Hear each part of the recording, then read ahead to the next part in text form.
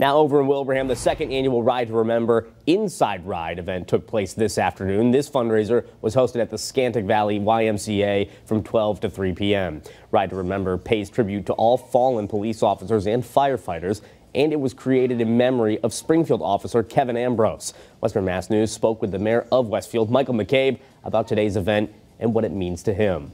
It means we remember. You don't want to answer the ultimate sacrifice ever, but in times when people do, it's good to know that to families, it's comforting to them, it's comforting for the other police officers, folks in law enforcement, corrections.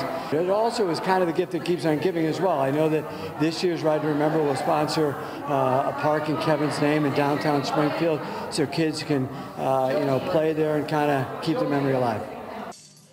And $10,000 will be donated to Square One, the organization responsible for building that park in Officer Ambrose's memory. And New at 6.